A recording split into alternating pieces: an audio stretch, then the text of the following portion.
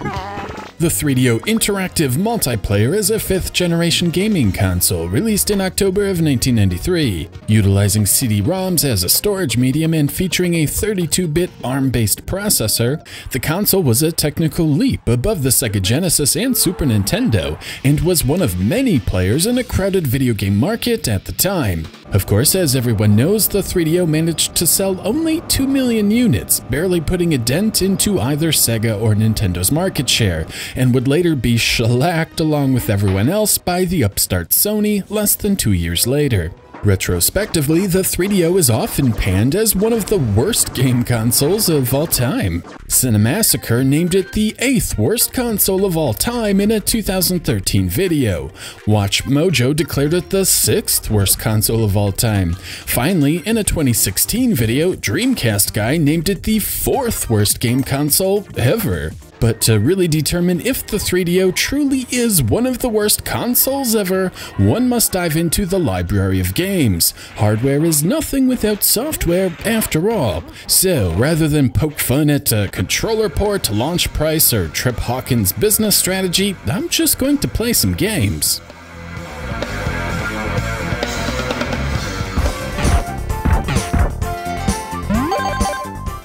Soccer Kid is a platformer developed by Chrysalis, originally for the Commodore Amiga in 1993 and ported to the 3DO the following year. Being a platformer, the story of the game is rather simple. While stealing the World Cup trophy, an alien pirate collides into a satellite, breaking the trophy into 5 pieces and scattering them about the world. It is then up to Soccer Kid to locate the 5 pieces and make the alien pay for his failed heist. Gameplay-wise, Soccer Kid is rather unique. Soccer Kid uses a soccer ball to perform all attacks. The player can manipulate the ball to hit enemies directly in front of him, as well as enemies in the air. Even better, it can be used to launch Soccer Kid to higher platforms. It's a rather unique gimmick, and while there is a learning curve, the controls are both responsive and intuitive. While the controls are unique, the level design is less so. Level layouts are mostly a linear left-to-right affair. In fact, simply beating levels is very easy. Instead, the challenge comes from locating the 11 cards hidden in each pair of levels. Completing this task will take the player to a bonus stage with a chance to earn a piece of the World Cup. Sadly, there is no way to revisit past areas to find missing cards, which is a shame. Still, even if one chooses to skip the cards and trophies, Soccer Kid offers a lot of game to chew on. Most of the 5 countries are broken into 6 levels, offering a massive amount of content to platform through. Each country has different themes as well. In England, for example, there are 2 suburban levels, 2 rural levels, and 2 metropolitan levels. While I wish the level structure was more varied, Soccer Kid does offer plenty of visual variety. Rounding things out, Soccer Kid is a decent-looking 3DO game. While the game doesn't utilize the full color capabilities of the 3DO, the reduced indexed color mode results in a smooth frame rate, never wavering from a silky smooth 60 frames per second, somewhat of a rarity on the console. Many enemy sprites are also large and detailed, which I like.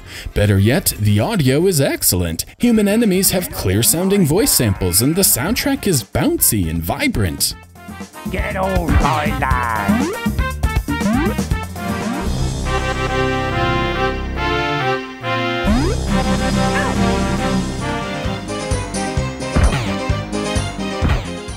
Soccer Kid is a surprisingly competent platformer with tight controls. However, the weak boss patterns, annoying enemy placement, and inability to revisit levels to find missed items needed to reach the final boss do prevent this from reaching the upper echelon of 2D platformers. Still, for $15, Soccer Kid provides a good value on the 3DO.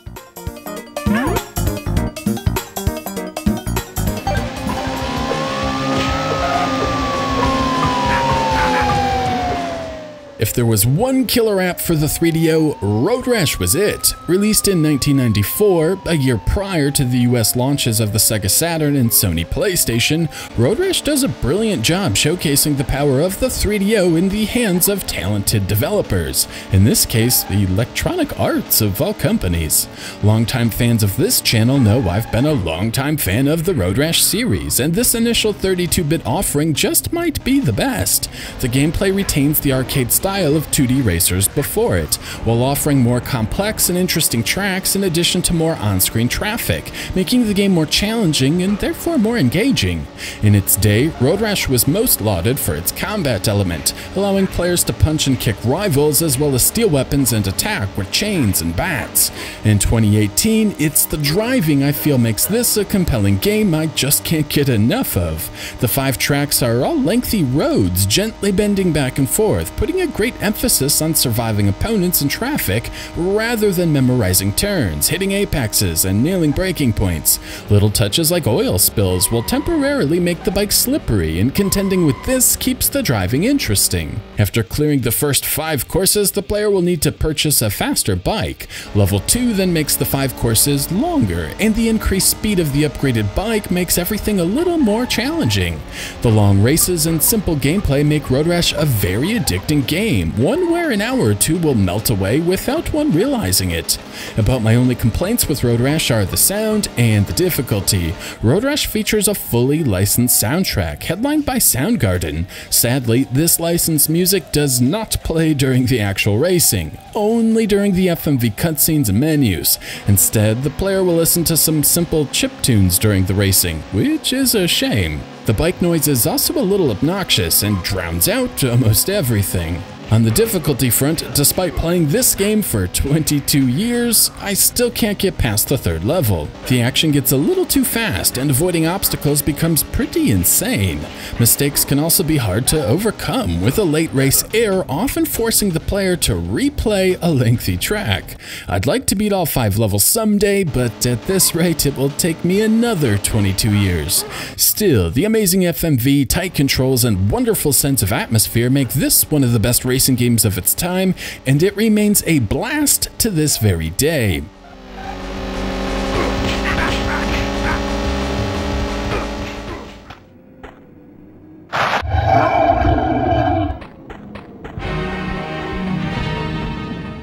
Out of This World, known as Another World in Europe, is a cinematic platformer ported to the 3DO by Interplay in 1994.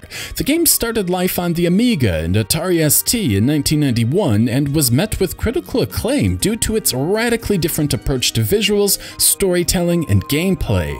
Playing it in 2018, Out of This World remains an enjoyable experience. First, playing the game is dead simple. So simple, in fact, the instruction manual is empty and the game contains no on-screen assistance. Right away, the player can do nothing but walk, run, jump, and kick, which are discovered organically by simply pressing buttons to see what they do. From here, the player is tasked with figuring out when to perform each action or die. Thankfully, checkpoints are generous and returning to the action is nearly instantaneous, not unlike many modern titles.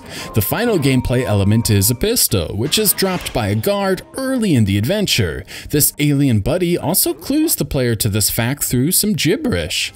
The gun offers 3 functions: a normal shot, a shield, and a charge shot. These 3 functions must then be utilized to get through some of the tense firefights as the story progresses. Speaking of story, Out of This World is presented without text or dialogue, instead relying purely on visuals to tell its tale. While doing an experiment with a particle accelerator, lightning strikes a laboratory, transporting the protagonist to another world. The goal of the game is to then escape this place with the alien buddy Lester befriends noted earlier. Other than this unintelligible gibberish, all communication with the player is of the non-verbal variety.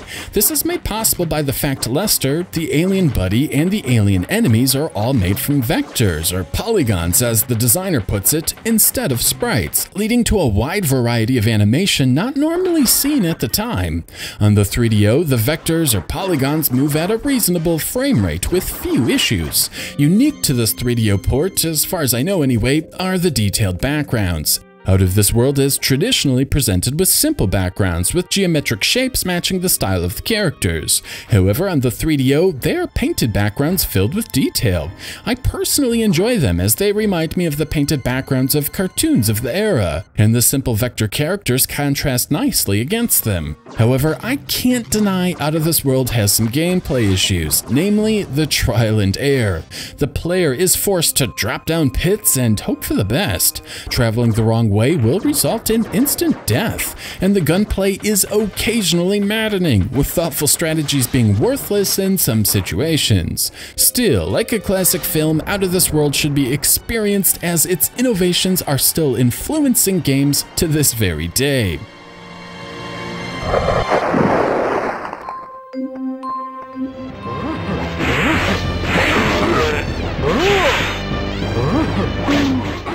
Samurai Showdown is a 2D fighting game developed by SNK for their Neo Geo platforms and ported to the 3DO by Crystal Dynamics. Now, with Samurai Showdown, I'm stepping outside of my comfort zone. I'm not well versed in fighting games in general, especially 2D fighters, but I'll do my best to give a proper perspective from a novice. Samurai Showdown was a unique concept in 1993 as it focused on weapon-based combat, was slower, and had a unique feudal Japan setting. Everything from the art design to the characters to the music all follow this theme. Therefore, the dressings of the characters and the plethora of weapons are from this period in time. The gameplay itself uses a 6-button setup, 3 buttons for kicks and 3 for slashes, each featuring a weak, normal, and strong attack. On the 4-button Neo Geo, the strong attacks were handled by pressing 2 buttons. On the 3DO, one must hold the right shoulder button to access the 3 kicks. And this is where my biggest gripe with 3DO Samurai Showdown lies, as using kicks is very awkward. Half the moves for each character are clumsy to pull off. There are no control options either, so one cannot remap the controls to better suit one of the 6-button controllers available on the system. Therefore, after many hours of gameplay, I settled on Earthquake as my most comfortable character. His best attacks are slashes, meaning minimal shoulder button presses are needed. He cannot be thrown due to his immense size, and a couple of his attacks do some serious damage. Even with these benefits, I cannot beat the game on the easiest difficulty. I personally found it hard to identify certain attacks of the opponents, meaning I would often attempt to counter too late or not be able to jump out of the way timely. Sadly, I'm just not wired for this type of game. Still, I did manage to have a lot of fun trying. The controls are extremely responsive, and Earthquake always performed the actions I requested, making for a fun time, even though I'm terrible at the game. Even better, the graphics are terrific, with large, colorful sprites, detailed backgrounds, and most impressively, full screen scaling. Just like the Neo Geo original, the sprite zooming is retained in this 3DO port, helping to push this one past its 16-bit counterparts. I will say the frame rate is at times choppy, but it's never too distracting and doesn't hamper the gameplay of this slower paced fighter. It's hard for me to recommend this game due to my lack of familiarity with the genre and the clumsy controls, but as a technical showcase for the sprite pushing power of the 3DO, this one is worth a look.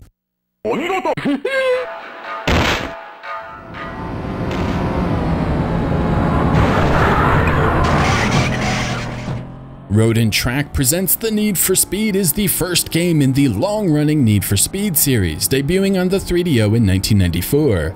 Opinions on this game are understandably mixed. On the surface, the game is very thin. There are just 3 tracks total, each with just 2 or 3 sections depending on the difficulty chosen. Granted, these are 15-minute monsters offering a lengthy travel, but there is a noticeable lack of variety.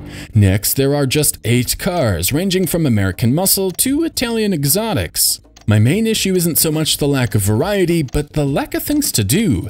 None of the cars are equal, meaning racing against X-Man rarely provides the experience of racing against a skilled opponent. That isn't to say some tight racing is impossible, but last-second passes for the lead are often the exception rather than the rule. However, what the Need for Speed lacks in content, it makes up for with charm. X-Man is the star of the show here, with a ton of terrific FMV, and the antagonist either chastising the player's lack of ability or humbly admitting defeat. It's cheesy, it's corny, and it's absolutely a product of the 90s FMV craze. They just don't make them like they used to. Also charming are the simplistic polygon car models. Unlike Road Rash, which use digitized sprites, the Need for Speed features fully textured polygon models for both the player and opponent, as well as other traffic. The upgraded presentation is excellent and really showcases the types of experiences the 3DO is capable of offering in the hands of ambitious programmers. The polygon car models also aid in the collisions, which feel very natural and predictable. I suspect it aided in the controls department as well, with the game going for a more simulation-style gameplay. Acceleration and braking seem to match the car's real-world counterparts. The steering, on the other hand, I'm not so sure. First, it is somewhat laggy or delayed.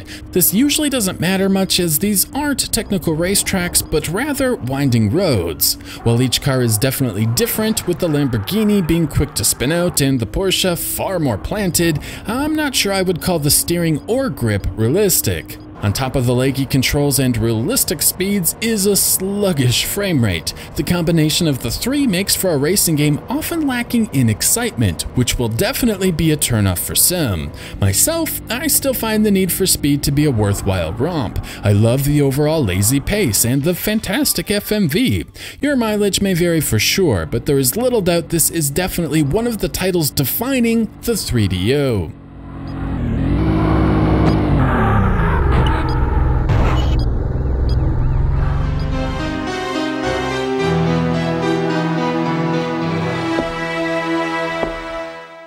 Alone in the Dark is another one of those influential games which really should be played by gamers of all ages. Originally a DOS title released in 1992, it was ported to the 3DO by Chrysalis in 1994, but never made it to the PlayStation or Saturn. Alone in the Dark was innovative for two main reasons. First, it successfully utilized 3D polygons in a way accessible to owners of low-end PCs. Second, it evolved the point-and-click genre forward and utilized the limitations of the day to spawn the survival horror genre.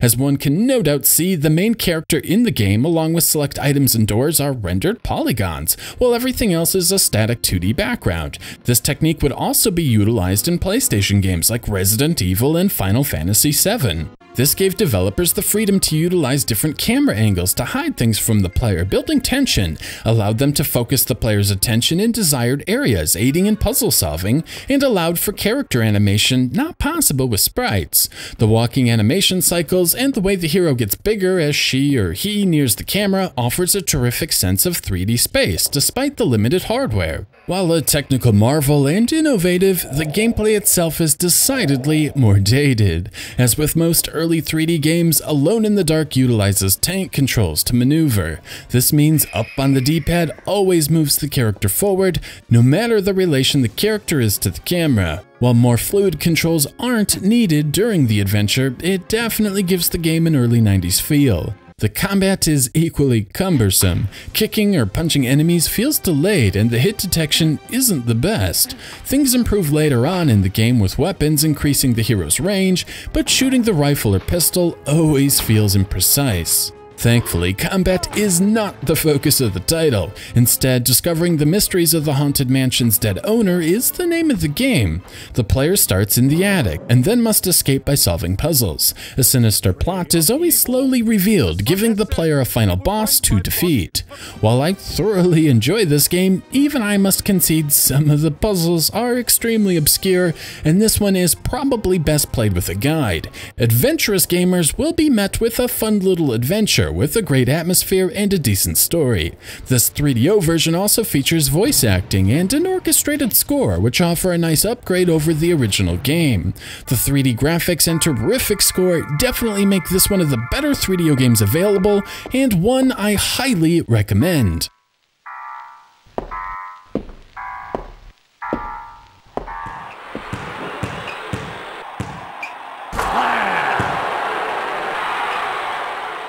Slam & Jam 95 is one of the few 3DO games that is both a system exclusive and pretty good.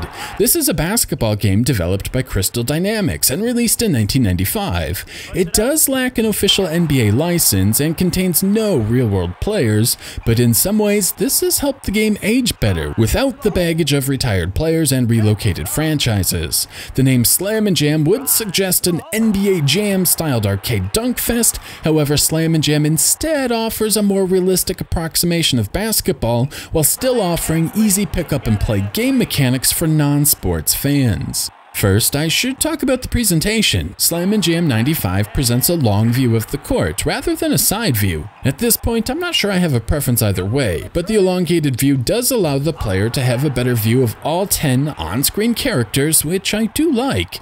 It also allows for a ton of sprite scaling. Players scale smoothly from the back of the court to the foreground, giving a great sense of depth and easily communicates to the player where their teammates really are, despite characters ranging in size. In fact, the entire presentation is ace, with the smooth-looking court expanding and contracting as the camera pans around, and tons of transparency effects in the billboards and players' shoes, giving the wood floors a shiny appearance.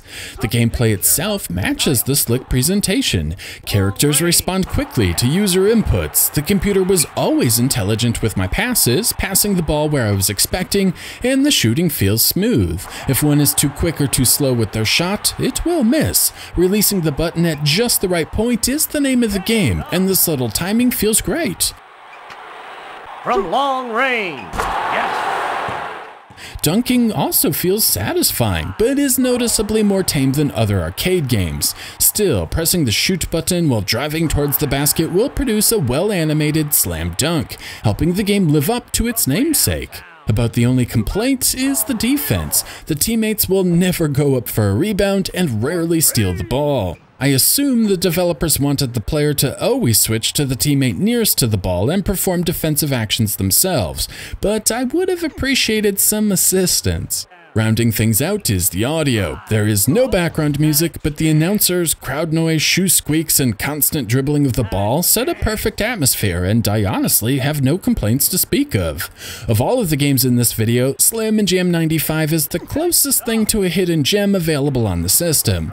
It's an exclusive game I've never heard anyone talk about. The gameplay is easy enough to learn while still offering a ton of depth after hours of play, and remains reasonably priced. If you're looking for something different on the 3DO, Slam & Jam 95 just might fit the bill. He cuts it home like he means it. It's tail time. Gex is another 1995 release from developers Crystal Dynamics. As best as I can tell, this was the last Hail Mary for the 3DO, a AAA platformer meant to push hardware into the homes of millions. Unfortunately, Gex wasn't enough to save the 3DO from its ultimate fate, but that doesn't mean Gex isn't a terrific game. In fact, quite the opposite. Gex is easily one of the best third-party 2D platformers of all of the 90s, rivaling 32-bit juggernauts like Rayman and Stall. But first things first, Gex is a stereotypical 90s mascot, packing Tood. After being kidnapped and transported into the media dimension, Gex must find TV remotes scattered about different media-themed levels to unlock new levels and new worlds. The worlds are all diverse set pieces loosely based on stereotypical TV themes like horror, kung fu, and cartoons. Unlike the previously mentioned Soccer Kid, Gex runs in full 24-bit color, offering a level of detail not available on 4th-generation consoles. The backgrounds and set pieces truly look outstanding, with a hand-drawn, cartoon-like aesthetic that holds up today. As good as the visuals are, the gameplay is absolutely awesome. Gex is a gecko, and the developers did a terrific job making Gex feel like such. The best feature is the ability to climb up walls, on ceilings, and even over certain background layers. It gives the gecko a unique moveset and really helps the game feel sufficiently different from the hundreds of other 2D platformers released around the same time. The power-ups are also terrific. The player can either swallow the power-up using the tongue attack or tail whip it and instead refill a unit of health. Skilled players who don't take damage will be able to store power-ups as well, as shown next to the life bar. The power-ups range from the usual invincibility and speed to helpful like life bar extenders, or can give Gex projectile attacks like fire, ice, and electricity. The smooth controls, unique moveset, solid power-up system are further enhanced by some great level design. Almost nothing in Gex surprises the player. Instead, off-screen obstacles are telegraphed, enemies are well positioned, and unique stage hazards are presented to players in logical ways. Gex offers a terrific challenge without ever being cheap, and the difficulty curve starts off easy and then escalates to hard as the game comes to a close. Unfortunately, the frame rate is pretty choppy, and it only gets worse as the adventure wears on, making it difficult to recommend when the PlayStation version is both cheaper and smoother. Still, if you're looking for a marquee 3DO game, Gex is near the top.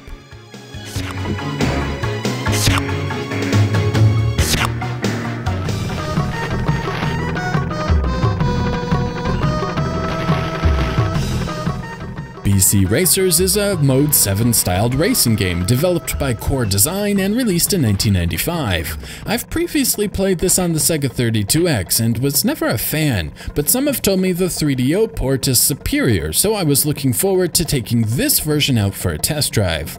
At its heart, this is a Mario Kart clone set in the Chuck Rock universe. After choosing one of 4 championships, the player can choose one of 6 different teams with attributes for acceleration, speed, energy, and attack power.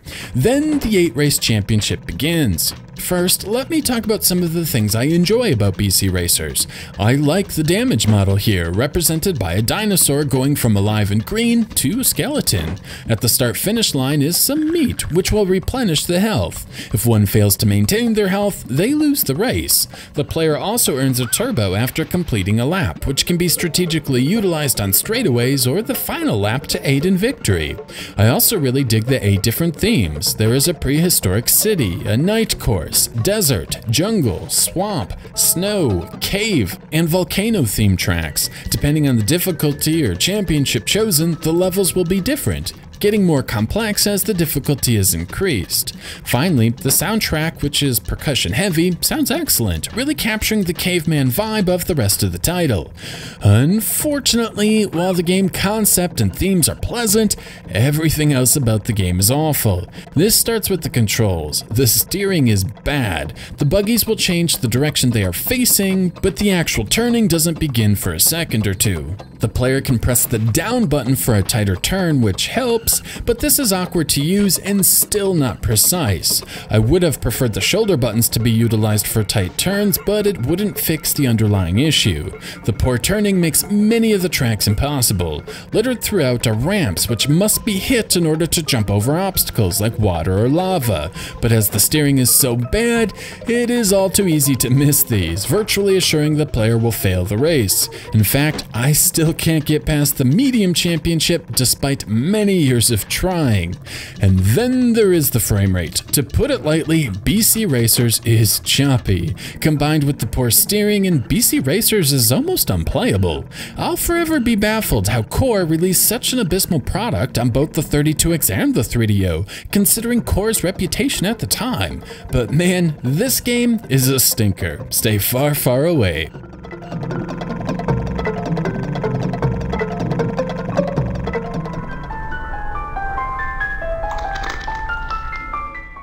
D is a survival horror game developed by Warp and released in 1995. The game opens telling the story of Richter Harris going mad and murdering everyone in an LA hospital. His daughter Laura hears the news and rushes to the hospital to investigate. Upon entering the hospital, it morphs into an old castle and the adventure begins.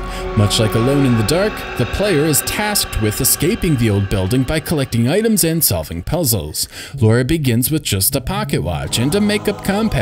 After opening the compact, the mirror shows an image of a dresser, giving the player the first clue on where to go. Unlike Alone in the Dark, D is almost exclusively an FMV game. Pressing a direction on the D-pad will set Laura off in a direction, which plays out as a movie. While slow and plodding and void of meaningful player interaction, the first-person perspective does a decent job giving the player a sense of where they are, and navigation is not confusing at all. Speaking of navigating, reaching certain points in the castle will trigger cutscenes where Richter slowly reveals the plot to Laura. D then becomes a true survival horror game, with Laura using items to progress and solving puzzles before the clock strikes midnight, while the horrors of her family's curse are slowly revealed. While I'm not usually a fan of FMV games, D somehow works for me. The slow movement offers a certain sense of suspense, and one never quite knows what is going to happen next. The puzzles aren't as obscure as those other games of the era either, making this somewhat easier to play without a guide. While a short game, with my playthroughs usually lasting just 90 minutes, D does have some replayability in the form of these beetles. Upon completing the game, the player is shown how many of the 4 beetles were discovered, with an end title card urging the player to try again. While recording footage for this video, I was able to find all 4 for the first time and complete this game proper. Anyway, these beetles are scattered all over and won't be in the same place with each playthrough. I assume this is based on the time and certain other actions, but I've located 8 different hiding spots in all. Finding them offers flashbacks from Laura's past, which is both disturbing and wonderful. All in all, D is an awesome example of what an FMV game should be. It never attempts to do more than what is capable from the gameplay style and has a delightfully creepy atmosphere. If you're a fan of FMV games or 90s survival horror, D is an absolute must.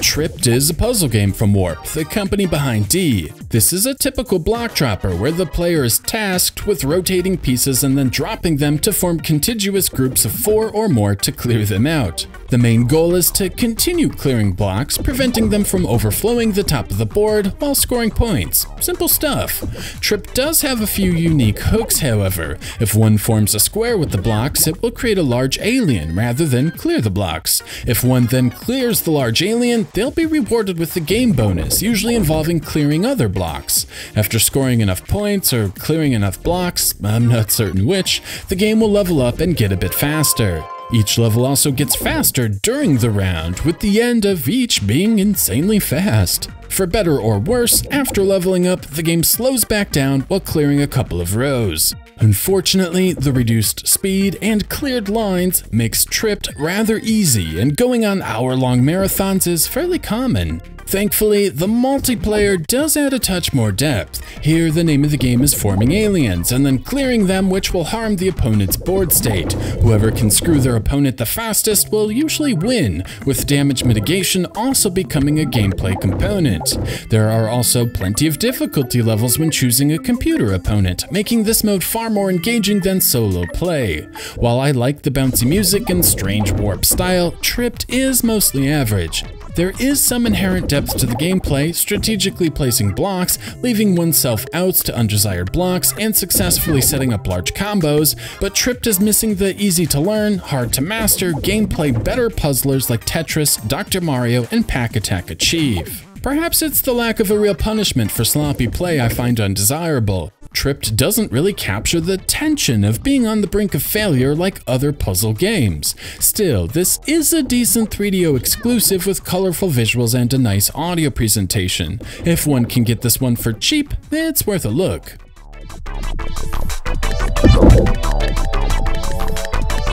That was amazing. Kiss me.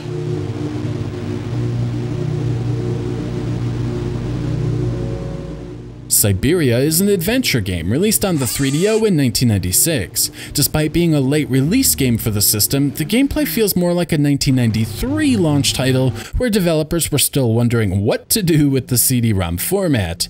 The game tries to tell a cyberpunk story where the player follows the anti-hero Zack as he sneaks his way behind enemy lines to discover the truth about a super weapon virus.